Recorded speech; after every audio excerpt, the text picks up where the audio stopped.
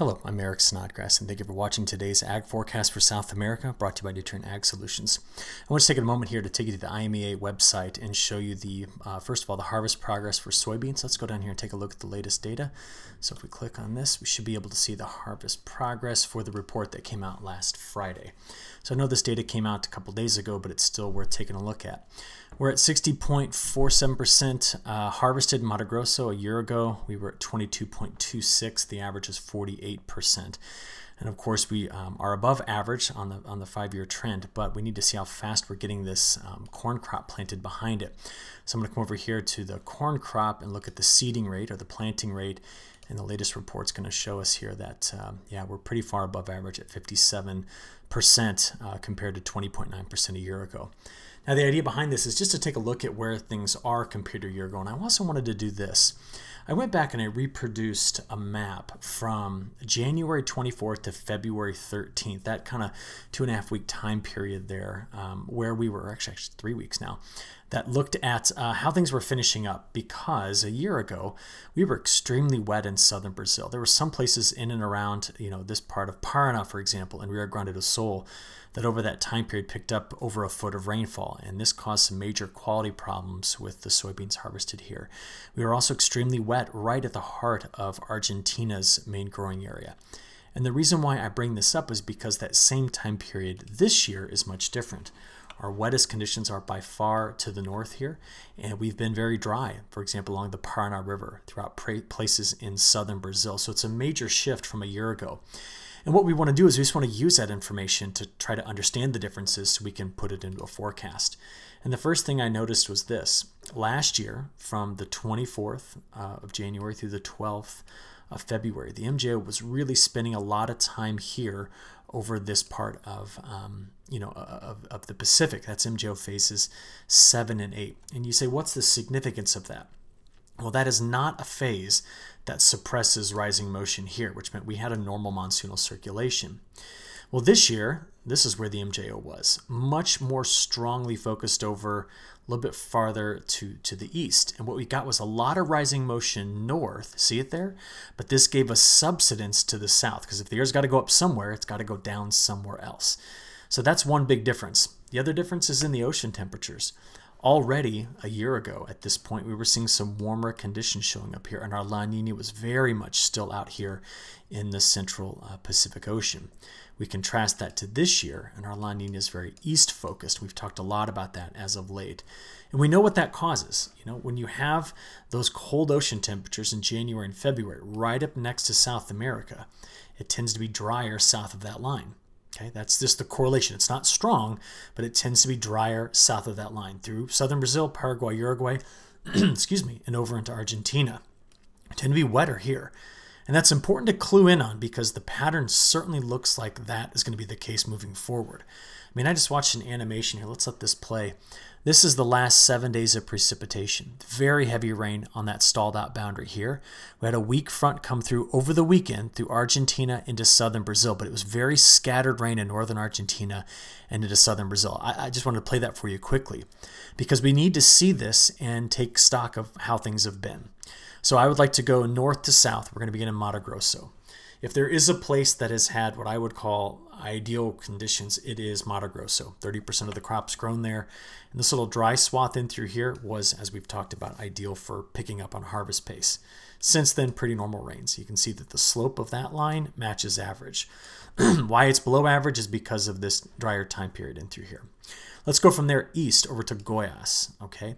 Now in Goiás, we can see that it was very wet throughout the beginning of January. Drier time period here, but they've picked back up toward normal precipitation since then. From east, I'd like to now head south. Why don't we head down to Paraná? Now, it has not rained in Paraná since the 6th of February, and they flatlined here on precip, and you just saw that. The storms broke up before they got into Paraná. But a couple of bigger events here at the end of February, end of January, and the very beginning of February helped to recover some of what was lost. But there's still a deficit of over 5 inches.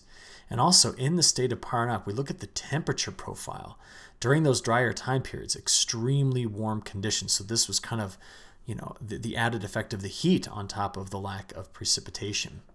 Now from there, let's go back to precipitation and go even farther south into Rio Grande do Sul. And outside of a couple of heavier rainfall events, which weren't much, I mean, look at the color bar, or the y-axis here. We're still sitting in a very sizable deficit, which means the drought in southern Brazil is still quite real. Let's keep going farther south of there to Argentina, over toward Cordoba. Outside of this one big rainfall event, we've had very little since then. And just to make a point here, the temperature profile during that time period, before that heavy rain came through, at the end of the drought, before we got the precipitation, we hammered that crop with average daily temperatures that were in the 90s. That meant that the afternoon heat was well past triple digit. Now, since then, you can see the temperatures have favored cooler weather, but a lot of damage was done, I think, to the crop up to that point. All right, so let's take this and kind of see where things are going. And it starts with the MJO. If a year ago the MJO was here, this year it's over the Indian Ocean. It's going to move from phase, well, it's really almost in phase 2 now, but through phase 3, 4, and 5. And we talked about what the implications of this could be. And I want to come back to that because we know that phase 5 brings in drier weather north. And what I'm concerned about is this. We go into phase 5 over the next couple of weeks. If it takes another month, maybe a month and a half to come back into phase 5, if we end up back here in phase 5 at some point in April, that would bring drier conditions in when the monsoon is trying to slow down anyway. And this could be a major impact on the safrinha crop, slowing the monsoon down early just with the timing of the MJO. So we got to watch that carefully. Now currently it's right out of phase 2, which is why we're seeing wetter conditions, exactly where that correlates to. So I'm impressed with the overall pattern here. There's a stalled out front in this area. So going from Minas Gerais to Bahia and into Goiás and Tocantins, we've got above average precipitation, quite a bit above average, in fact, 2 to 4 inches more than normal. Mato Grosso is still sitting right on normal through the next 10 days. We're still a bit drier south, although better scattered storms come through here. But then from the southern part of the Paraná River Basin, that's an area that is going to continue to see very dry conditions moving forward. I'd like to show it to you by looking at today's 12Z European model run. And what you're going to notice here as I play this through is that going through Tuesday into Wednesday and now here toward Thursday, some scattered showers north, scattered showers and storms, north in Argentina, but much of everything else is sitting on this stalled out frontal boundary here, hitting, for example, Minas Gerais. Now, we're going to watch as we get into Friday, now playing into Saturday, and then into Sunday, maybe a better chance of a front sneaking through Argentina, setting up better rain maybe over Paraguay, getting into pockets of southern Brazil. But our story remains the same. So much of this is going to be scattered rainfall, not the heavier rainfall that we could get. So we just come back to this map and kind of take it in here as to what we think the pattern is going to look like over the next 10 days. We're basically adding drought back into regions that have suffered through it earlier in the growing season. So we've not made the full correction to a different pattern to help relieve that precipitation.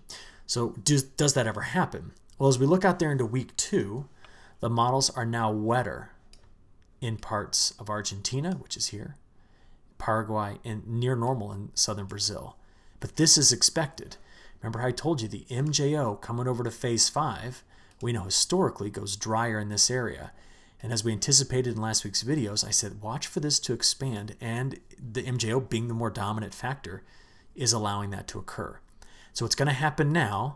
Does it then happen again in, let's say, 6 weeks? Because if it does, that could mean the shutdown early of the monsoon and possibly hinder that safrinha crop. Right now, looking out over the next 4 weeks or so, we see that this area is drier north.